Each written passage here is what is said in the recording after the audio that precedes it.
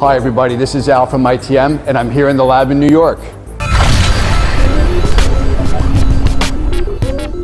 Today I want to show you how to extend all of your SDS-MAX connection drill bits either for extra reach or for drilling deep holes in concrete.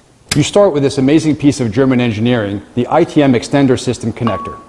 The connector is double-ended and accepts an SDS-MAX connection on both ends. Note that one side is for your drill bit and the other side is for the extension shaft that goes into your machine. Here, I am opening the drill bit side first. Once that is open, you slide your SDS-MAX drill bit into the connector and lock it in. You can only open one side of the connector at a time. Now you can open the other end of the connector and you are ready for the extension shaft.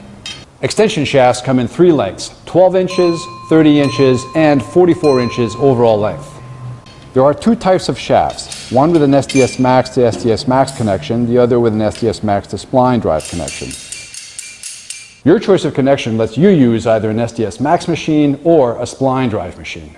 Mostly, you are going to use SDS-MAX because SDS-MAX tools represent about 93% of the large hammer drill market. There are still some legacy spline drive machines out there, but they are becoming less and less popular. Finally, you insert the entire system into your hammer machine. Extend your drill bits, extend your core bits, extend your tunnel bits, extend your drill heads, and you can even extend your chisels.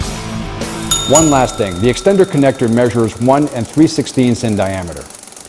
If you are using the extender system for drilling deeper holes in concrete, your drill bits will have to be at least 1 1/4 in diameter, or the connector will not pass through your hole.